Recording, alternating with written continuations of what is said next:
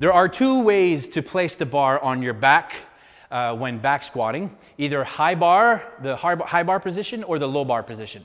Now, what I like to say when I explain that to clients, I actually use the terms front bar and rear bar or back bar, because you'll see the difference of position. So when I'm high bar, the bar is placed right on top of my upper traps, okay? Right here. When I'm low barring it, the bar goes back quite significantly. It's about like 5-6 inches. So when the bar is high here on top of my upper traps, what happens is it's forward, therefore it's more aligned with my knees.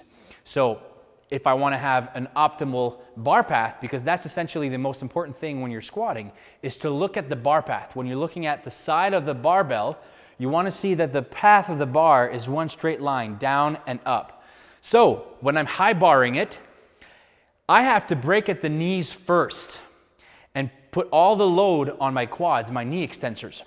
If I use the same mechanics as I would on the low bar squat while having the bar up there, what happens is if I lean forward like this and put my weight on my heels, then what happens is the bar path goes forward, and that throws me out of loop. I misgroove the bar, it throws me forward. My lower back has to work a lot to keep the bar back. It's really not optimal, it's quite dangerous. Now, if I'm low barring it and I try to squat as upright as I would on a high bar squat, then the bar's just gonna fall back, and that's really not optimal either. So if I'm looking at the bar path and I'm low barring it, I have to break at the hips first and make sure that the bar path is straight.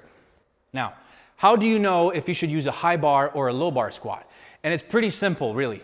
Are you quad dominant or glute dominant? That's really what it comes down to. So somebody that's glute dominant and that's going to use a high bar squat for their really big lift, it's going to put most of the stress on their knee extensors, on their quads. Therefore, they're not in the most optimal position for them because their hip extensors are stronger than their knee extensors. As opposed to somebody who is really strong on the quads, is quad dominant, and is not as strong with the hip extensors, but that squats the low bar, then you put more of the stress on the back, on the posterior chain, and that's not their most optimal position to be in. So they have to make sure they put the stress on the quads. So it really depends what dominance you have as an individual.